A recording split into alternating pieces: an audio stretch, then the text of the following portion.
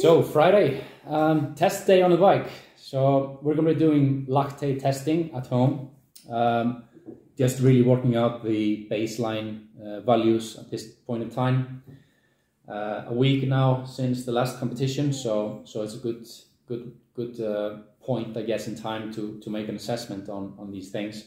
I'm going to be doing lactate testing on the bike today, and then a metabolic test on the run in GreenFit tomorrow morning. Woke up this morning with a pretty good heart rate variability, so hoping for some good results today. But obviously time will tell about that. So yeah, just finishing feeding the little one.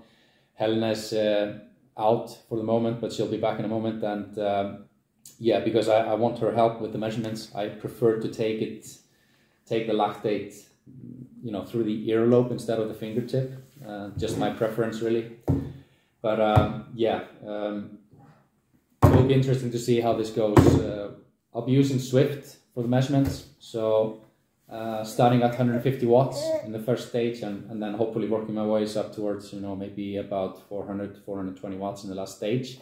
Every stage will be 5 minutes, so taking a measurement on each 5-minute interval, and then yeah, then we'll see how it goes. I always like to measure my weight as well, because of course we need that assessment before the test commences. So let's see what the damage is, I guess.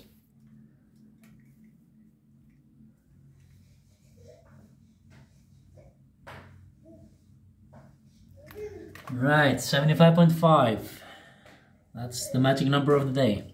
So what we're going to be mainly looking at today is my heart rate with regards to the lactate levels. We're not going to be too much looking at the watts, because most of my riding this time of the year is done outside, and the watts inside are vastly different than what you get outside. But the heart rate is always like more of a constant. So then we're going to be using those results we get indoors with regards to the heart rate to correlate with what kind of a wattage that's going to be giving me outdoors.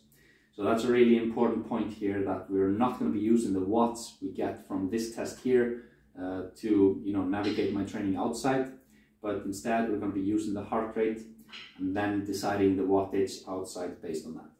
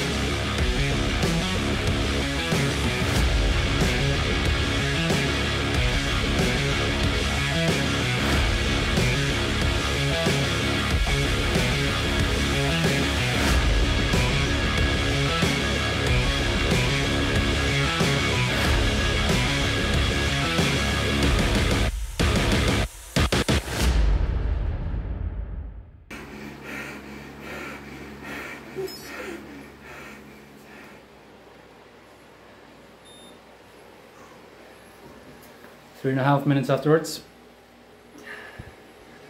We'll see what that brings. I was up to 14.4 1 minute 20 seconds afterwards, or about 1.5 minutes. So let's see what this brings. On my way down again. Yes. So now we can go to cool down. So now with the test done, it's just a matter of spinning down, getting the lactate out. Pretty successful test, if I would say so. You can see the measurements on the left-hand side there. Starting out pretty consistent at the lower wattage, and then, being pretty consistent in going upwards. I'm a little bit higher than what I've normally been when I'm in top shape. So as we progress into the summer, I would expect the absolute top values at, close to 400 watts. To be, closer to about 10, maybe 9.5, 10. But yeah, this is just our baseline at this point, and now the fun part, the analysis.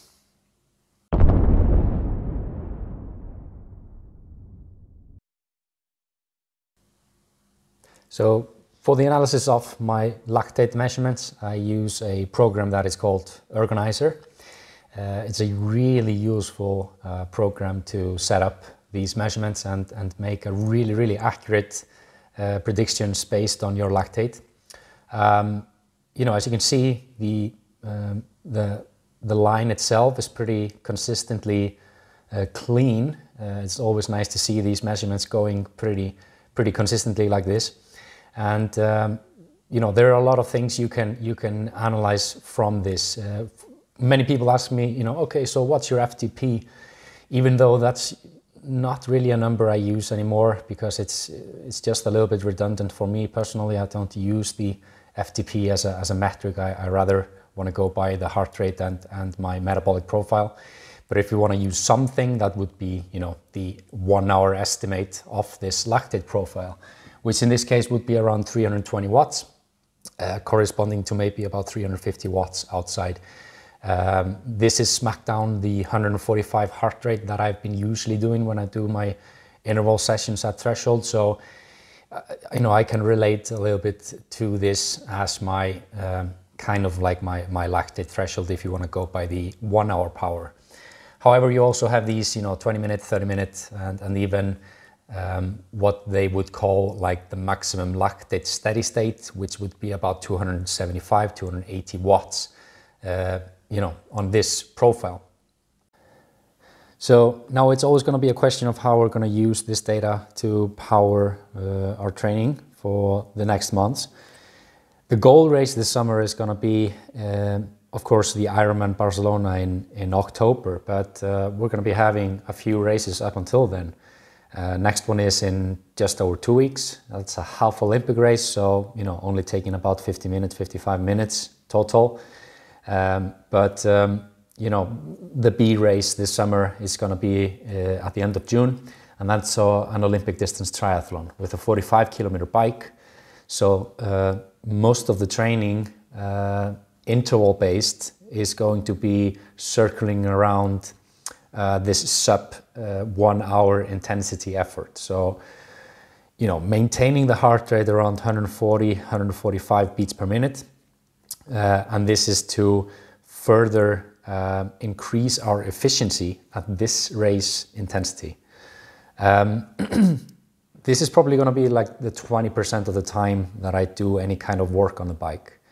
The rest of the time, I want to maintain the intensity where my lactate is still pretty stable. So this is where we can see the LT1 on the graph, or the LT, if you will. This is an indication that my muscle groups that I'm mainly using when I'm cycling, the glutes, the calves, quads, these muscles are still efficient enough that they can utilize, all the oxygen that they're getting, and they haven't reached their full capacity yet. When we see the lactate starting to rise a little bit, it's a little bit of an indication that these muscles that you're using on the bike have reached their limit oxygen-wise, and they need to get some extra help from other tissues in the body. And you're essentially putting extra load on the system as a whole. At the same time, you're still just training these muscles as you can aerobically. So it's 80% of the time I'm going to be spending my time below 125, 130 heart rate. This is about where I see my lactate going above 1.5, 1.7 millimole per liter. And so 80% of the time I'm just going to be there. This is really easy intensity. You can maintain easy conversations. Breathing is just normal. But as soon as you can start to feel, this breathing starts to get a little bit more intense, then you have reached this point. So most of the training is going to be there. And then we're going to be focusing the interval work towards this intensity that I'm going to be focusing on for this Olympic race at the end of June. Following that, we're going to do another assessment, another measurement, and then we're going to determine how we're going to build up towards the main race, which is going to be this Ironman in Barcelona, where we plan on going beyond the 500-minute mark. So the bike needs to be well dialed in for for that time. But that's later. So now I'm going to be putting up the training program based on this. And then it's going to be fun to see how this is going to affect my levels in the future.